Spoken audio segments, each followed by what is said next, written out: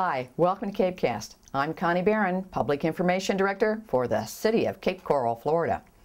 Here is your 3-minute news update for the week of January 21st, 2013. City Council will be back at work on Monday, January the 28th.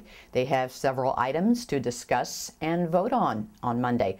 One of those items will be a $1 million paving contract.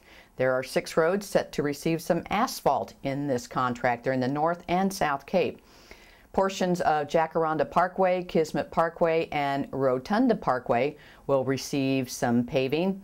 Also, in the South Cape, we will be putting some asphalt down on Academy Boulevard, Cornwallis Parkway, and Palm Tree Boulevard. The entire roads won't be paved, just portions of them.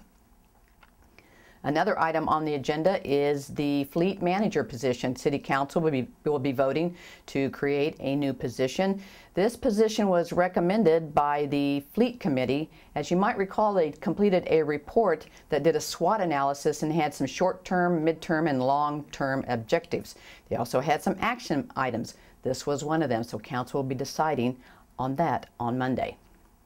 Another position on the agenda for Monday will be the Human Resources Director. The Human Resources Department was reestablished through the budget process, fiscal year 2013 budget process. So the City Manager would like to hire a new HR Director. Council will be discussing that on Monday.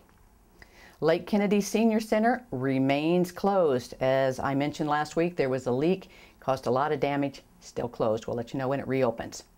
The CRA Board, which is the City Council, rejected the Executive Director's recommendation to terminate the contract employees. They will remain employed through the fiscal year.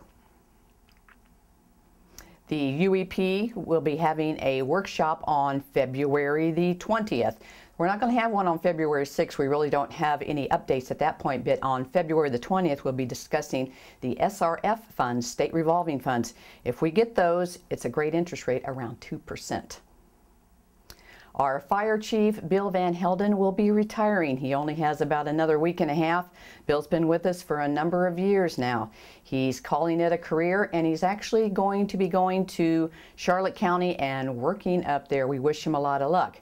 In the meantime, Jimmy Heikkila will be the acting fire chief. So good luck to both of you. That is your 3-minute news update. I'll see you next week on CapeCast. I'm Connie Barron. Have a good week.